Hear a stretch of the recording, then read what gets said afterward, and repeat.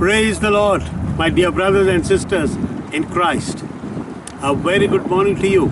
A beautiful Saturday to you, my brothers and sisters. Well, today I come to one of the most respected person in the Bible. That is the Mother of God, Mother Mary. Mother Mary is something that we all love. Why do we love her? Because first of all, Jesus, the last moment of his life on the cross, the exchange, the beautiful exchange took place between John and Mother Mary. He looked at John and he looked at his mother and he said, "John, behold your mother." And looked at Mother Mary and said, "Behold your son."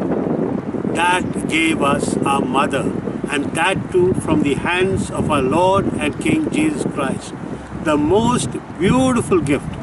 Like he gave us the Holy Spirit, he gave us Mother Mary. And today, the world has seen that she is appearing in many, many places. Miracles after miracles are taking place. We intercede to Mother Mary, our prayers are answered. So beautiful a gift that God has given us. And remember, my brothers and sisters, this combination is of Mother Mary and the Holy Spirit. And I'll tell you why tomorrow. You have a great day. Let's look around and praise and worship the Lord by reaching out to our neighbor. God bless you and have a beautiful day. He can move a mountain. My God is mighty to save. He is mighty to save. Forever, author of salvation.